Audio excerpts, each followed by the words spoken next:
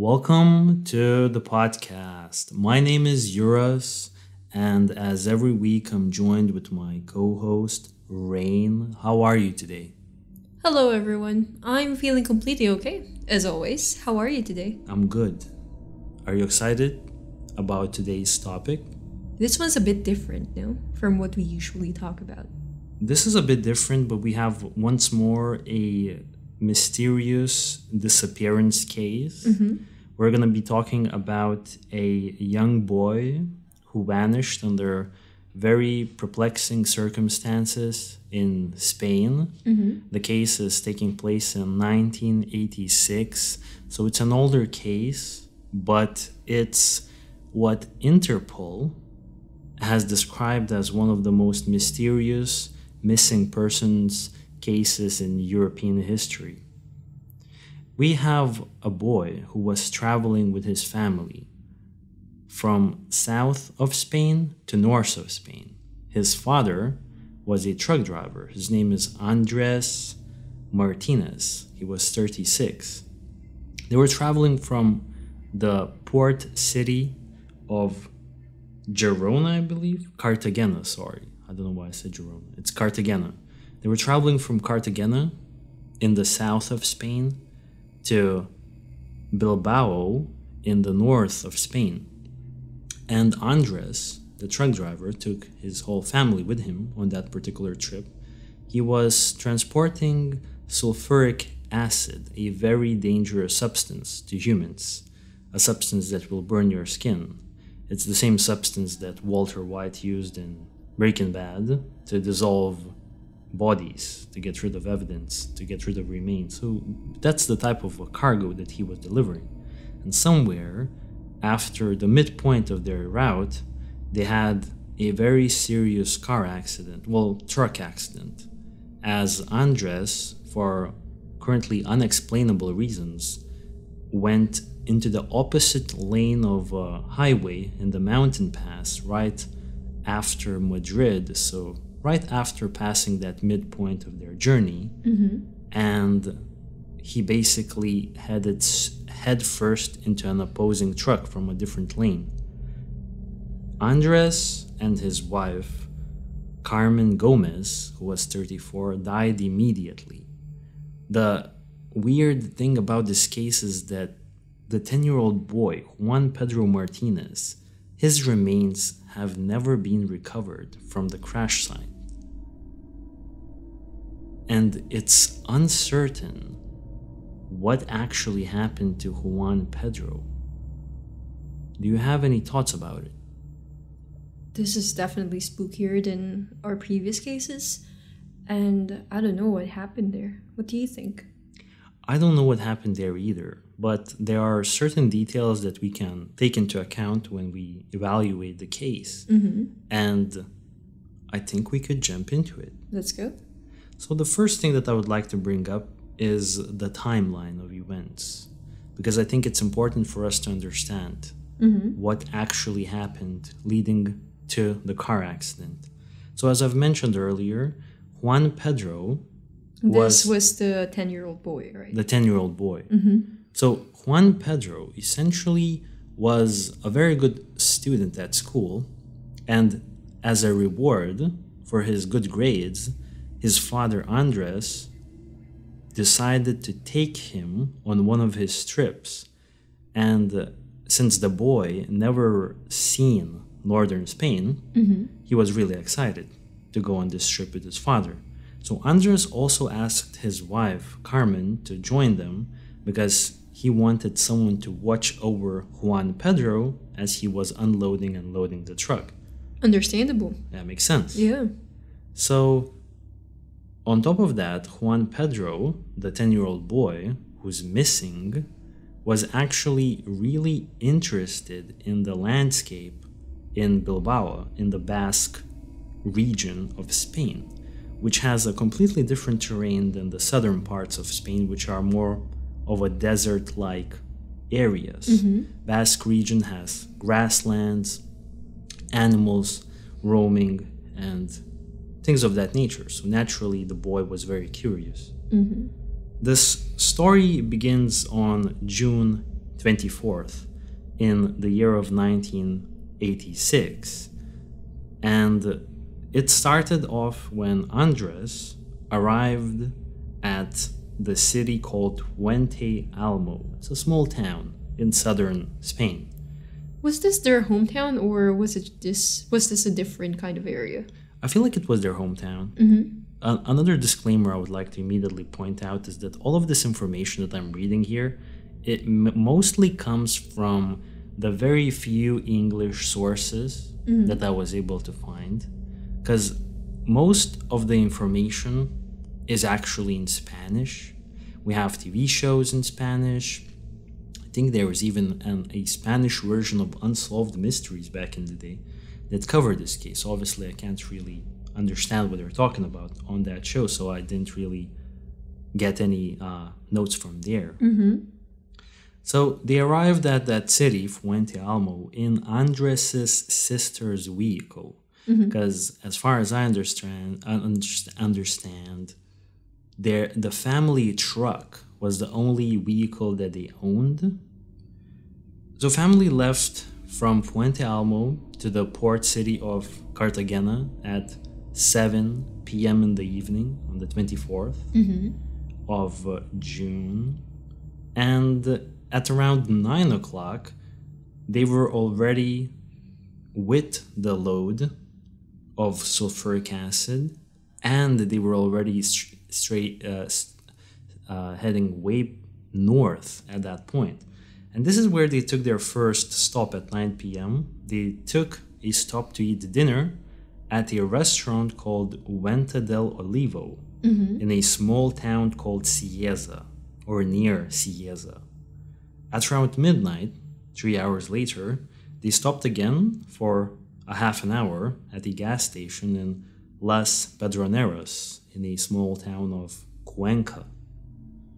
Now, I'm not really sure what happened after that because the timeline details are a bit hazy, but I do know that the next stop that they took was actually a gas station near the entrance of Madrid.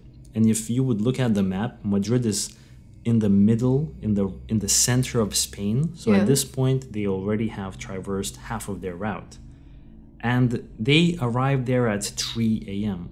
So their journey began at 7 p.m. the previous night. So 7 p.m. until 3 a.m. At this point, I think that Andres had already been driving for 8 hours, if I'm not mistaken. So understandably, he decided to take a nap.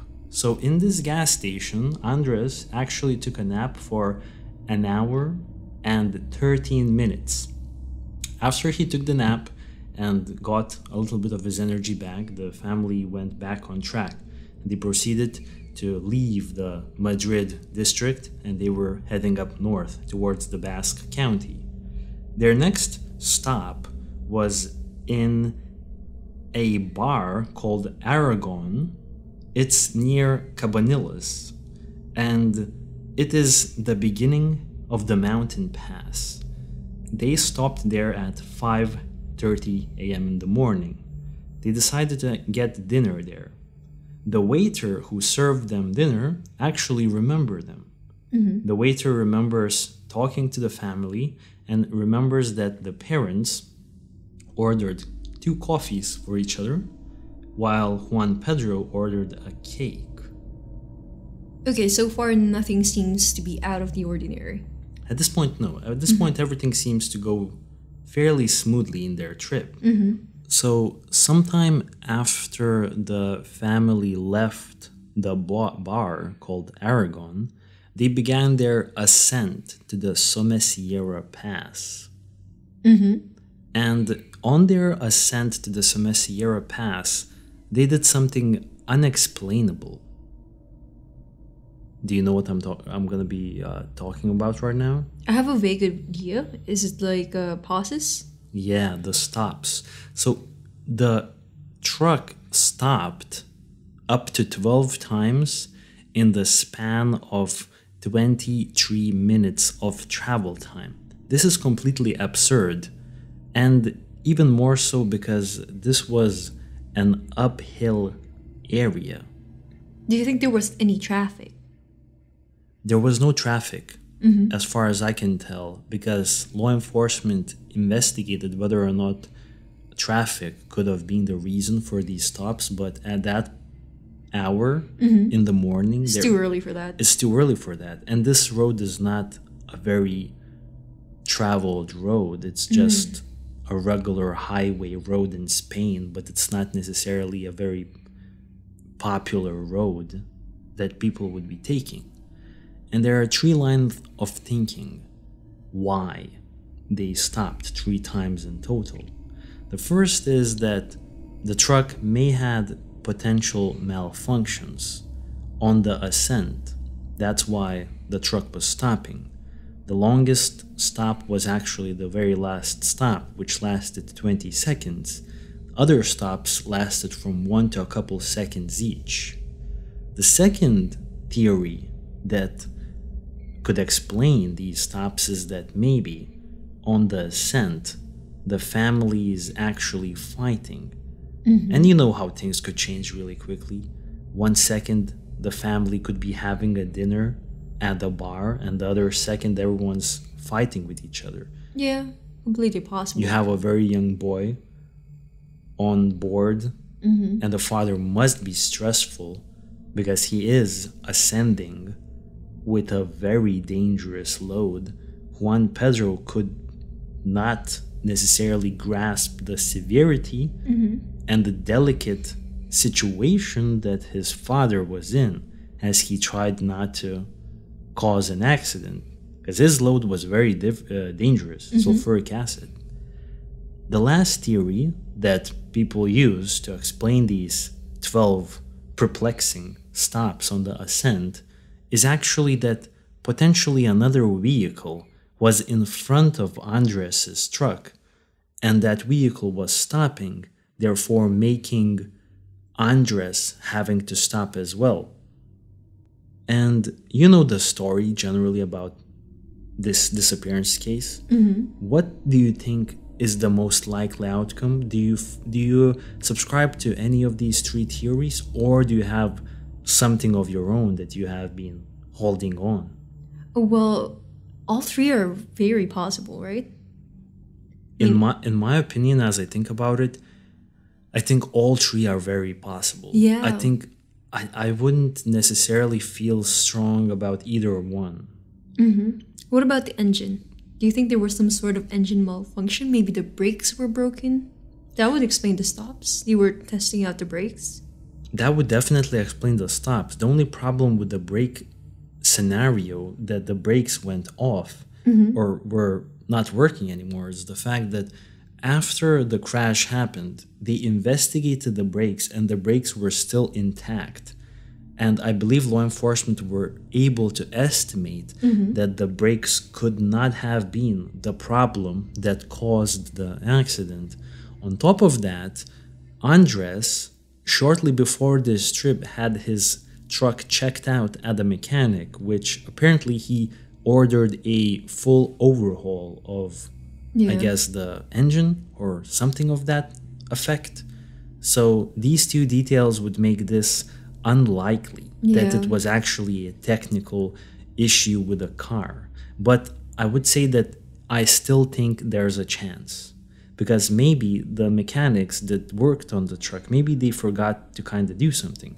I have a similar story with my car. Once I had my car checked and I was at the mechanic who was working very hard that day, and it was like the ending of the day shift for him, and he actually forgot one plug or something like that in my engine. I'm not the car guy, so please bear with me, but my car was barely working, and I drove my car way back home, and I didn't understand why it was so bad. And then I got back to the mechanic the other day, and this is a real story, and then he was surprised that the car was even running, and he apologized that he forgot the part. So I could see how I hope you didn't pay for it. No, I definitely didn't pay for it, and it was okay after that. But this story from my life kind of makes me think that taking the car to a mechanic and then driving away could actually also cause a problem if the mechanic is overworked and is tired, and maybe a new part is not working well in the truck. Obviously, this is just wild speculation because I know nothing about cars. How about the fighting? That they're fighting at this point of the journey. Do you think this has any... do you think this is a likely scenario that they are fighting? Yeah, definitely. Because, I mean, they seemed happy at the bar when they were eating breakfast. But, anything can happen. Fights could start out of nowhere in a blink of an eye. So it's highly possible, yeah. I think so too. The only thing is that the 12 stops. I don't know what type of a fight, what type of a family fight looks like where you stop 12 times in the ascent with a very dangerous cargo. Distraction. They were both distracted. Maybe the argument is, I don't know, escalating. I mean, that would explain it, no? That could explain it. Screaming, maybe. There were screaming involved. What do you think about the last potential scenario, that there was a car in front of the truck stopping on purpose, and that made Andres also stop with the last stop taking 20 seconds? Also highly possible, right? Because that would explain it, definitely. If there was actually a car, bingo. Yeah. So we know that an hour after they left the bar, they had already passed the town of Somosierra, which is this very small town. Right, it's essentially... Is it on the top? I'm not sure if it's on the top necessarily. I think it's close to the peak, but it's adjacent to that road, to that highway. And for some reason, when the truck started their descent, Andres' truck, it accelerated to the maximum. It was driving at one point at 140 kilometers per hour. They were going so fast that to the people who were all on the road driving as well, they assumed that the truck had lost control of its brakes. Andres first overtook another truck by just, just undertaking it, going into the opposite lane and driving over the truck. Then he approached another truck. This time he tried the same maneuver, but he came so close to the other truck that he actually knocked off a mirror off that second truck. Now, the strangest thing happened with the third truck that he approached. Instead of trying to go over that truck, he actually rammed into it and took it off road, basically made it kind of drive off of the main road. Do you think it was possible he was avoiding the first two cars and he couldn't avoid the third one? Or do you think it's possible that the third one probably had something important? An important cargo. Let's say maybe Juan Pedro was there. On the third truck that he ran off the road? Yeah. I don't think so. After looking at the case, I just didn't really see that kind of being the logic, because they looked at the third truck. And the driver of that third truck had his legs broken, and there was no Pedro on the truck. So no traces. No traces. The other idea just jumped to my head. What if Andres rammed into the third truck because he wanted his own truck to stop? Yeah, to stop the descent. It makes sense. It makes a lot of sense. A few seconds later, the inevitable happened. The family truck, which was a Volvo, crashed into another truck coming in the opposite direction at the astonishing speed of 140 kilometers per hour. Okay, so after he rammed into the truck, I'm sorry. And It went off-road? He switched lanes? I think so. I think for some reason he just rammed into another truck. You have to also take into account that this mountain pass is not a straight line. There's a lot of twists and turns. So when you're going at high speeds, I think it's very easy to accidentally hit another truck. And Andres and his wife Carmen died immediately. The cargo spilled onto the cockpit of the truck and started burning their skin. But they were already dead, so they didn't experience the horrible pain. Shortly after they crashed, the rescue teams arrived and they began pouring lime and sand on top of the acid, because close to this particular highway there was a little mountain river. I think it was called the Duron. And so if the sulfuric acid got into the river, it would have caused a environmental tragedy. Yeah, definitely. At least for the local ecosystem. And so the main objective of the rescue team was to check for bodies, I think. The second line of thinking was to immediately try to cover up the sulfuric acid before it reached the river. And when they first got to Andres' truck, they found two bodies in the cockpit. It was Andres and his wife Carmen. The rescue team were not aware that another boy was supposed to be somewhere there. So they didn't even look for a boy. They didn't find the boy. When the law enforcement contacted Carmen's mother asked the law enforcement, what about the boy? And that's when the rescue team realized that there was supposed to be another boy. And they went back and they didn't find the boy's remains. And this is the story of the lost boy of Somosierra. Juan Pedro, the 10-year-old boy who was in Aragon eating cake with his family just an hour before the terrible accident, was nowhere to be seen, and his remains have never been found. And this is the story. Let's jump to some other peculiar details surrounding this disappearance case. Okay?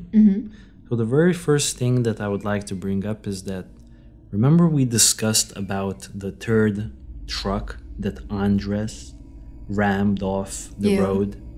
And the driver of that truck was badly injured. Both of his legs were crushed, as I understand. Now, this man reported that a white Nissan truck, or let's say white Nissan van, it's not a truck, it's a van, stopped at his crash site. And out of that van came out a Nordic-looking man, so from Northern Europe, with a blonde woman. The man introduced the blonde woman as his wife, who was a nurse, and explained that she will check you out, check if you're okay. And the checkup lasted very short period of time. And after that, that man, alongside with his supposed wife, the blonde woman, they got back into their white Nissan van and they drove towards Andres' truck, who was a little bit down the road, and to their accident scene. So that's the only thing that that truck driver reported. Now, the peculiar thing here is that there's a story about two shepherds who were around the area where Andres' truck crashed. And they also reported a white van that had stopped close to Andres' crash site. Their description of the people who stepped out of the white van is a little bit more paranormal. They described that they were both extremely tall, the people who stepped out of the white van. So presumably this Nordic couple. Extremely tall, and they both wore ankle-length white robes. Interesting. I could imagine scientists now. Exactly. Their complexions were described as very pale. Quickly, they walked over to the cab of Andres's truck and retrieved a package, which they bundled into their white van. Then they got into their van and sped away at high speed. So I just like to bring your attention to the fact that the initial truck driver who had his legs broken did not report, as far as I understood, that these two people were wearing white robes. And maybe the description of these two people were not as alien-like as the two shepherds' description. Furthermore, these two shepherds were never identified by law enforcement. And on top of that, people online in chat sources like Reddit and other forums that I was able to locate, they all claim that this is just a myth in Spain. It's not the real story. So I'm actually not super convinced that these two shepherds even existed. But I will say I do believe that this white van was at the scene. Because if the driver claims that they were, chances are they actually were. I think so. But I think maybe some people just took the story and manipulated to include some paranormal things that potentially were not real. And the package. How big was this package? How big are we talking about? Are we talking about like a human, like a 10-year-old boy-sized lump? Or like a small one, containing, let's say, maybe drugs or something, or money? I don't think we have this detail. So I can't really say for certain. But what do you think that could be, though? Do you think it could be the boy? Do you think that these alien-looking like Nordic couple in white robes took Juan Pedro and sped away? Or do you think it's a made-up story? And we watched some documentaries on this case. Do you think that this white couple ever even stopped at Andres's truck? I think that if they had the sense to stop at the truck driver with the broken legs, they probably would have definitely stopped at the Andres's crashed truck. Maybe they're even the ones who called the police. No? I don't know who called the police. I have no idea about that particular detail, unfortunately. Now, when law enforcement looked at the truck, and this was after the fact, they found that the brakes were still intact. And it was discovered that Andres could have stopped. And this made... So it wasn't work. It was working. Allegedly, it was working. So the crazy descent that Andres took was not caused due to a malfunction, according to this line of thinking, but Andres purposely and with intent started driving at high speeds. That's so bizarre, because if it were an engine malfunction or a brake malfunction, it would explain the stops, the pauses, and it would have explained this speedy descent down. It would. Right? Yeah, I agree. The driver, Andres, just lost control. That's it. That's the story. But now that they confirm it wasn't, it became more, I don't know, mysterious, I guess. Chilling. Yeah. Like it's more than meets the eyes. So, in the general vicinity, well, let's maybe stop at the truck first. They found children clothing that belonged to Juan Pedro inside of the vehicle. But I think maybe these were the clothing that he just took on the trip, maybe for a later day. Yeah, I think so. They also found cassettes that are supposed to make a young boy or a girl fall asleep, like children-oriented cassette tapes with like lullabies or something. I find it pretty interesting because when I looked at Juan Pedro's image, he looked way older than 10 to me. You remember? We looked at his image. He did look a bit taller. His face already looked, to me personally, way more developed than a 10-year-old's face. He already looked like a 14-year-old to me. That's true. Like a teenager, Yeah. a young teenage boy. But apparently he was only 10. One running shoe sole, a sole of a running shoe, has been found close to the crash site. Not inside the van. No. No, the truck, I meant. Yeah. Close to the crash site. And it was determined that it was of a higher size than what Juan Pedro would have been wearing. So it was speculated that that particular shoe sole was there even before the accident occurred. You think so? Because maybe the parents, Juan Pedro's parents, intentionally brought or bought a bigger shoe because he's a growing boy. Might as well buy a bigger shoe. That I see your line of thinking here. I see how that could be a rational decision. Yeah, I remember when I was younger, my parents would used to buy me like bigger clothes Because they knew you would grow into it. grow into it. Yeah, I think I remember the same thing. So I don't know. Maybe that could also explain the shoe. Do you think that the shoe belonged to Juan Pedro? Obviously, you can't know, but I think you think that there is a chance. Yeah, I think so. I'm fairly convinced. But the only people who could actually confirm it were the relatives.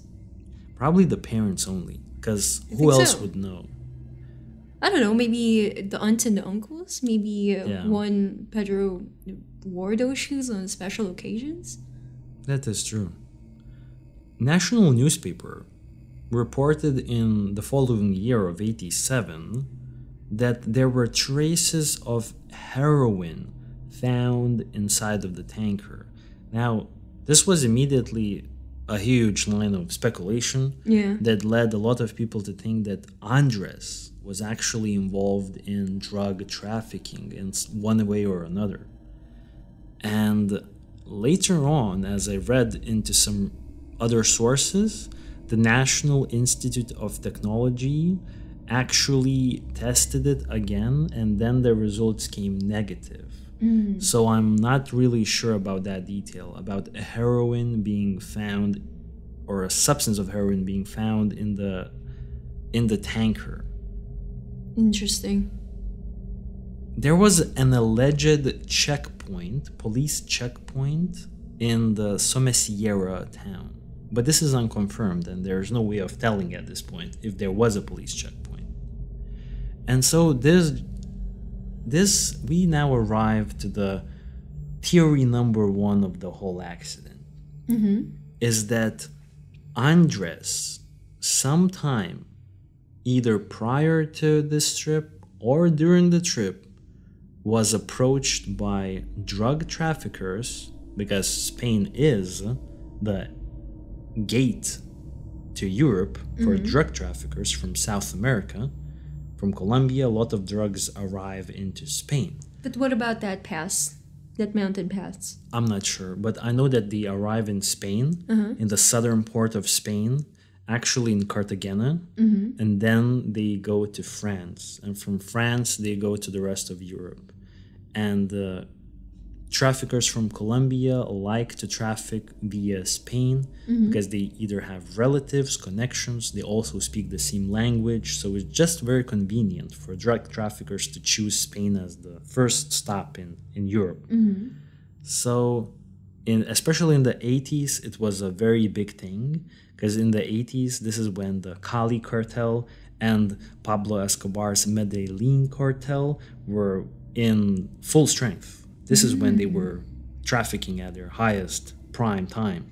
So it's not completely out of the question that there was a lot of drug traffickers in Spain at that point. And this leads us to the conclusion that some people think that maybe Andres was approached by drug traffickers and he was asked to traffic a package of some drugs through that checkpoint at Somosierra.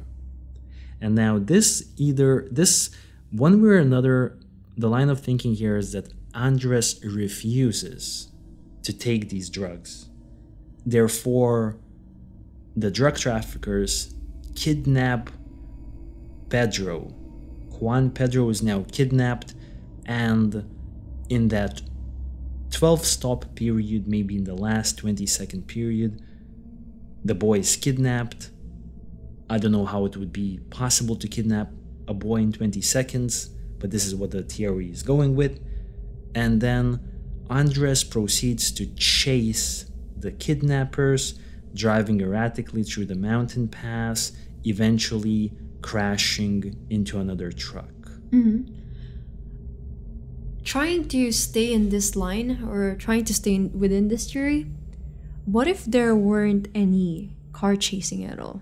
What if the drug traffickers or the drug dealers just took Juan Pedro and said, I don't know, like, deliver this drug and we'll release your son. And that's why he sped up. But why speed up? What's the rush to deliver trucks? To deliver the drugs. What is the rush here? Why do you rush so fast? Well, Juan Pedro was taken as a hostage, probably. Yes, but if the idea is to safely traffic drugs, you want to take the approach of least suspicion. You would drive peacefully. There's no Maybe reason. there was a time limit. Yeah, but I mean, it's not like... Get back here in 2 hours or we'll kill your son. Yeah, I don't think it was like Simpsons Hit and Run. That's true. Where you have like 2 minutes to collect Flanders missing items. Yeah. Mm-hmm. It's not that type of a scenario. Plus, the longest stop was 20 seconds. I don't think that timeline or that amount of time is enough to kidnap a guy or a little kid. I fully agree. I don't see how in 20 seconds that goes down. Deliver this drug or we'll kill your son. And it happened within 20 seconds. I don't think so. I don't see that how it happens. On top of that, I have some additional information that I was able to find. Mm-hmm. Apparently, no similar complaint had been made by any truckers in the vicinity. No other truckers came forward to law enforcement telling that they had been approached by drug traffickers to traffic drugs. On top of that, it doesn't make a lot of sense for drug traffickers to ask Andres to traffic drugs towards the direction of Bilbao. Mm-hmm. Because Bilbao is just northern Spain. Where you really want to traffic them is France. Yeah. You want to go to a different country. You want to go to inland into Europe so you could distribute the drugs. Mm-hmm. So it doesn't really make a lot of sense to traffic them to Bilbao unless maybe that's where they wanted the drugs to be at for a while, potentially. I'm not sure, but once again, the route is not the most obvious drug route. Yeah. On top of that, I would like to say that 20 seconds is not that long of a time. Very short. A short period of time for the family's child to be abducted. Mm-hmm. It was an article that kind of struck me as weird. One article claims, and I found this, that the family stated, mm-hmm.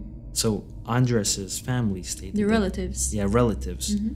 that Andres had been receiving death threats. Wait, what? For a week leading up to this trip from drug traffickers who wanted to employ him as a mule, a person who would drive the drugs to a different location, but he refused.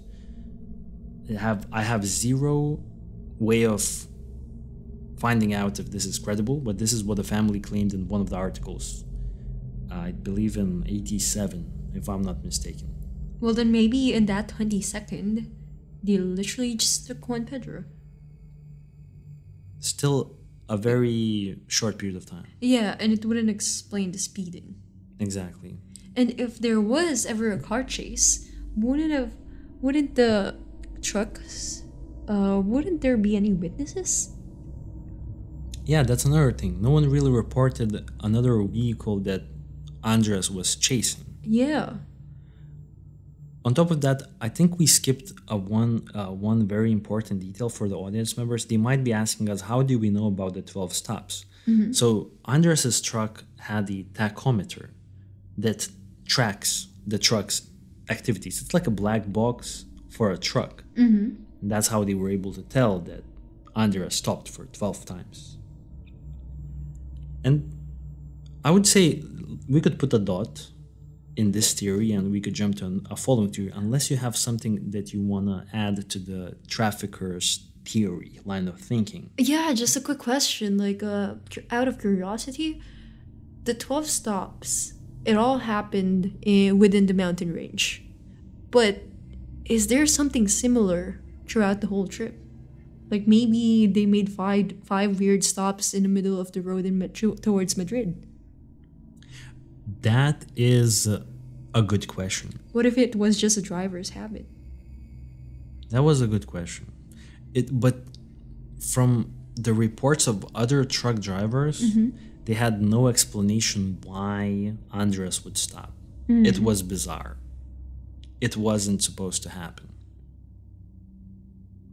The next theory that I would like to bring in is the Good Samaritan theory. Do you know how this one plays out? Have you heard The Nordic couple, the alien couple.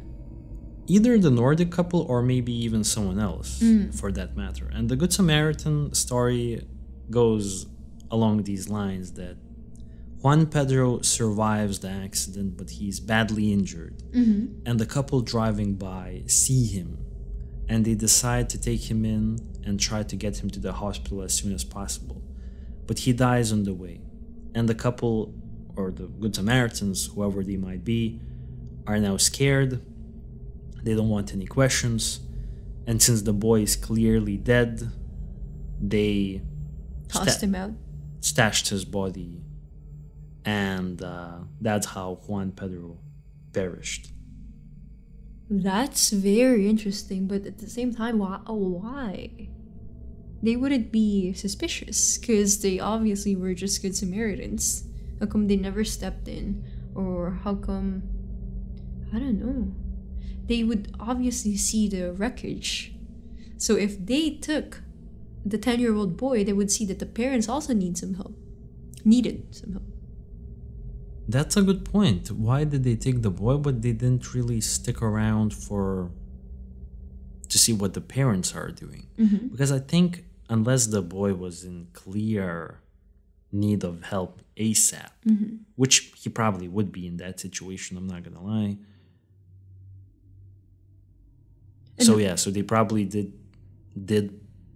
If that was the case, I think they wanted to get him as fast to the closest hospital as fast as possible. And how come, if ever Juan Pedro was in that truck with the parents, how did he manage to survive?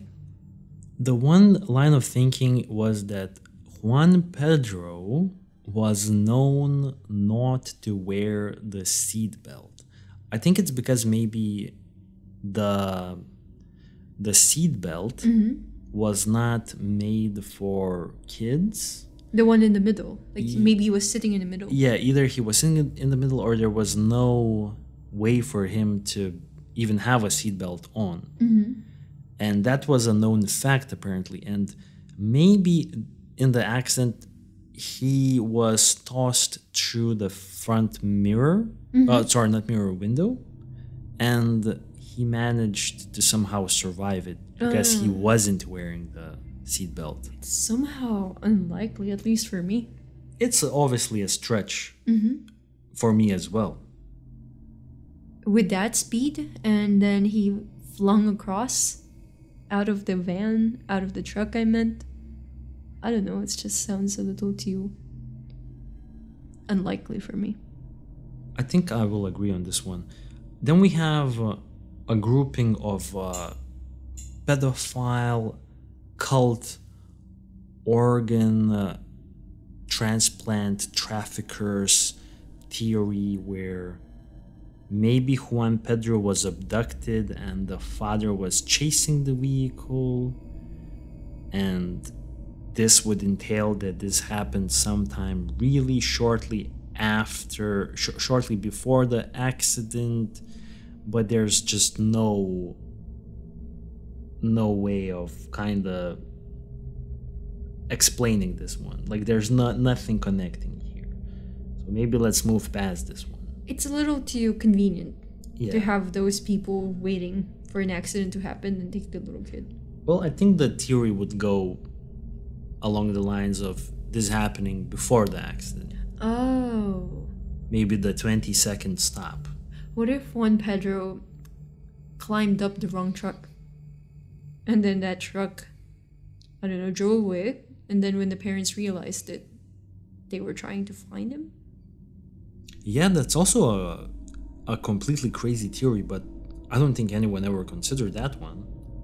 And I think it is worth considering.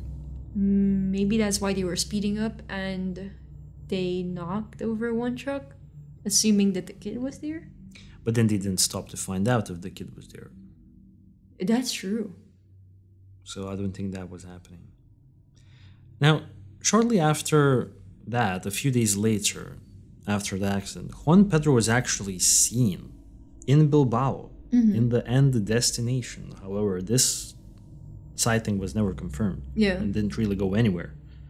On top of that, in May of the following year, 87,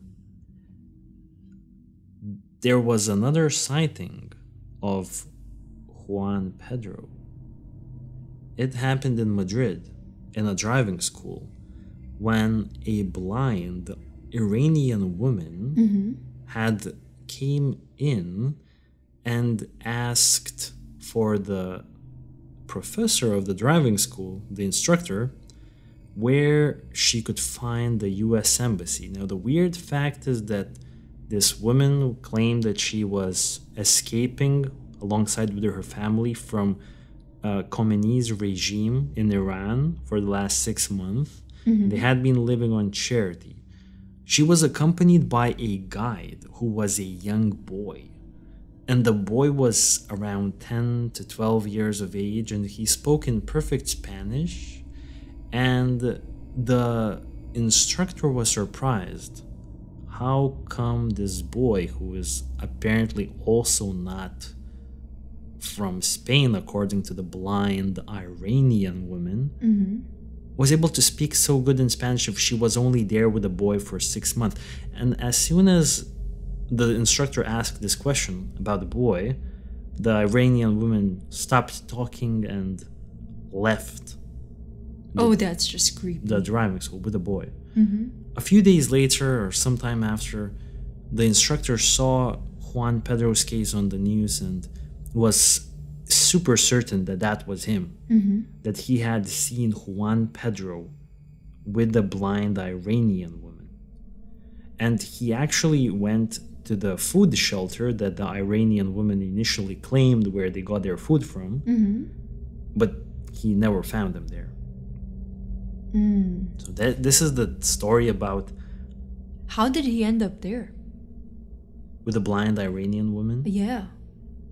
I would like to say on top of that, another thing that is very peculiar about Juan Pedro is that Juan Pedro's face is a very generic young Spanish boy face. What I'm trying to say is that I could see how Juan Pedro could be easily mistaken by another kid. Juan Pedro, from his images, doesn't have any very distinguishing characteristics. He looks very Spanish, but he also looks like, from a distance, you could see him in a lot of other Spanish boys that age. Do you know what I'm trying to say? He looks like a lot of different kids. I could see how that could have been the case. Either way, this situation with the Iranian woman is pretty weird. Is bizarre. Nonetheless, even if that's not connected to Juan Pedro's disappearance, it's still bizarre in my opinion. That reaction alone from that woman, pretty bizarre. Very weird. Okay, I want to ask you a few questions about the case though, when we move forward. Okay. So I want to ask you, if drug traffickers were involved in this disappearance case, why would kidnapping Juan Pedro make sense for drug traffickers? I mean, Andres, under this theory, must have known the traffickers even before the trip began, because I just don't see how 20 seconds would be enough to introduce the drugs and kidnap Pedro. There's just no way. Do you think it was possible that Juan Pedro was kidnapped prior to the ascent to the mountain range? Yeah, I think so, because we don't know what really happened in the hour shortly before the descent, because they had dinner and then breakfast. Breakfast, and then they approached the descent, and that happened within 1 hour. So that 1 hour is a mystery time zone for us. We don't know what happened at all in that 1 hour. Yeah, I mean, once again, going into that line of thinking and that theory, it might be possible that Juan Pedro was kidnapped or abducted prior to the ascent, and then the stops would be probably the parents fighting, maybe? Or them being super agitated. Yeah. Frustrated. Maybe even the drug traffickers did something with Andres's truck. Maybe. But it was never found, though. It was never found. I guess my question was more about the logic behind abducting Juan Pedro as a drug trafficker. It just seems like when you're trafficking drugs, your objective is, to traffic drugs and to do it as discreetly as possible. Kidnapping a young boy and starting this whole drama, it just seems like it's not really achieving your goals, especially since Andres was going to Bilbao, which doesn't really.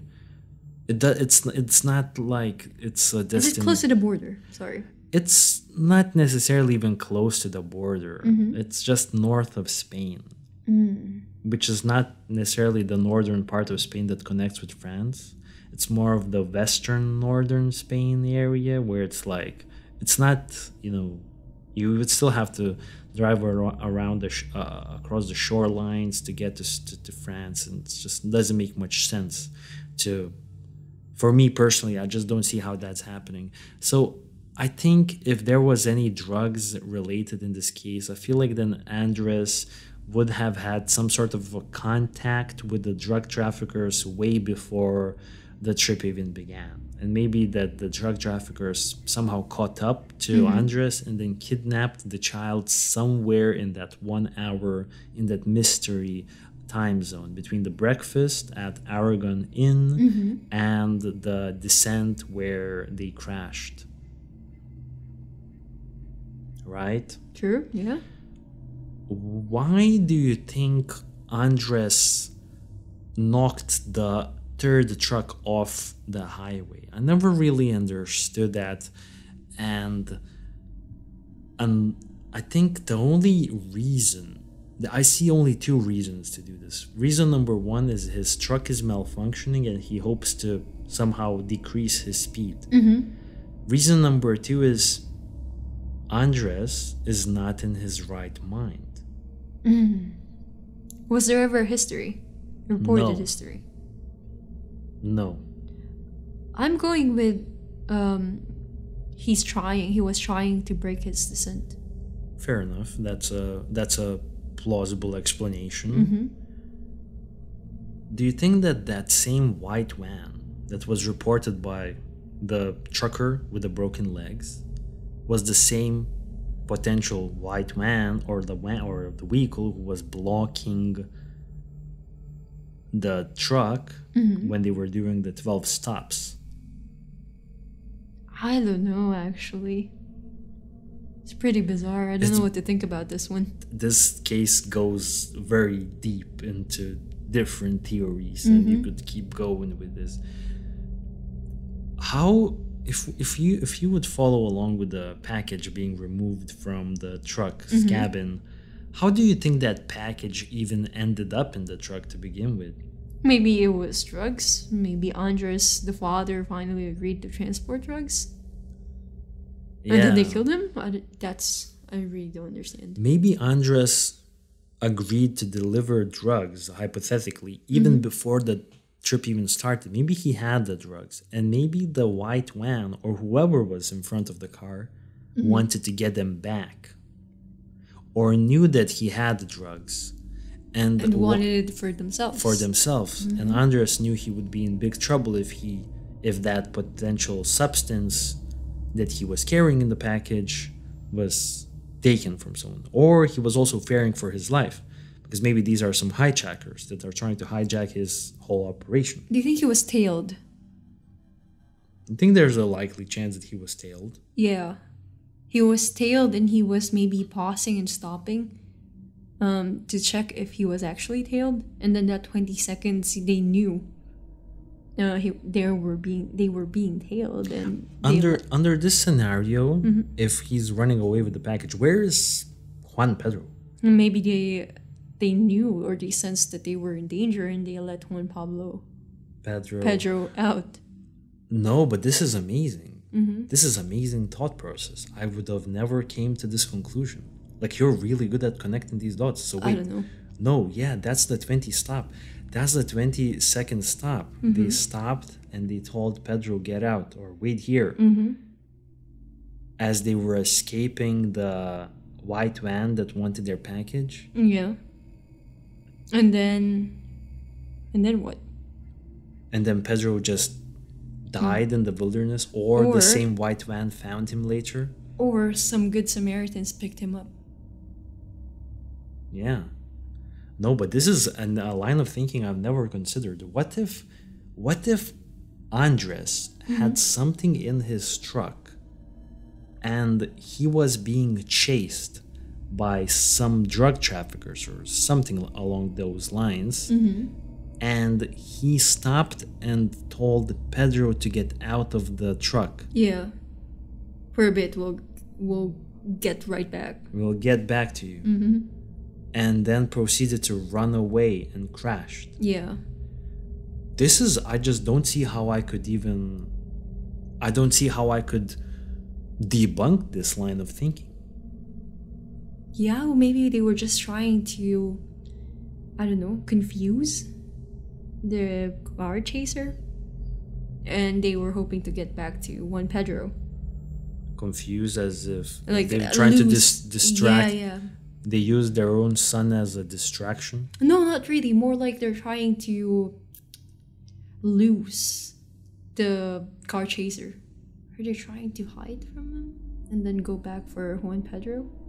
I don't know. Just shooting random thoughts here. No, and there. but it's working so far, so keep doing that. So, yeah, generally speaking, we now have arrived to our last theory. And I find this theory also kind of believable. What if Juan Pedro was dead before the accident even happened? Yeah. What if he somehow accidentally was killed by the family members? And what if during the descent they were under so much stress and agony and anxiety about what happened to Pedro that the father just started driving erratically, or the mother was fighting with the father over the wheel, and that led to their death? Oh, where is Juan Pedro in this scenario? Maybe if he was killed by accident some time ago, maybe they just stashed his body somewhere down the cliff where the body would have never been found. Nah, this one's a little too wild for me, because looking back at the pictures, and as you mentioned, there were cassette tapes for children. Juan Pedro seemed to be a kid that was loved. That's true. That is true. I agree with that one. And I don't think the parents would ever just toss his body out. Yeah, that is true. That's very brutal. That's a brutal way to kind of...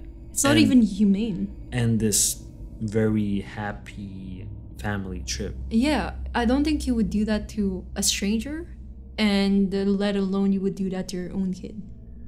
Yeah. And actually, remember when I said that this was the last theory?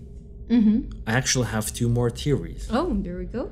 So another theory is that maybe Juan Pedro actually was alive after the accident and wandered into the wilderness where he later died.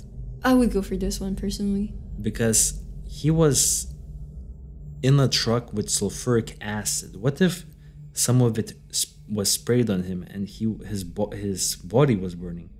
And there was a river nearby. It's not necessarily super nearby. It's not super obvious. But maybe he somehow saw that river earlier on in the trip and he was running towards the river to wash up and he But I still wouldn't died. understand. Yeah, sorry. I still wouldn't understand how a kid with no seatbelt on would survive this whole crash. Yeah, that's true. It's an unlikely outcome. Yeah. I mean, possibly he was not with them when they ascended, when the parents ascended up there, and somehow he ended up alive. But I don't think, I could never imagine him alive when he was with them. You know what I mean? Possibly by some miracle, maybe the mom knew what was happening, stashed him somewhere, protected him. Yeah. And the last theory is this, that Juan Pedro by accident was somehow buried with the sand and limestone. Maybe By accident? Yeah, because you've seen the pictures from the accident.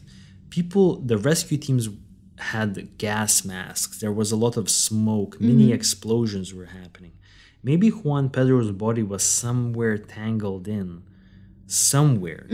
But since it wasn't super obvious that Juan Pedro was there and the rescue teams didn't even know that this boy was traveling with the family, that they were so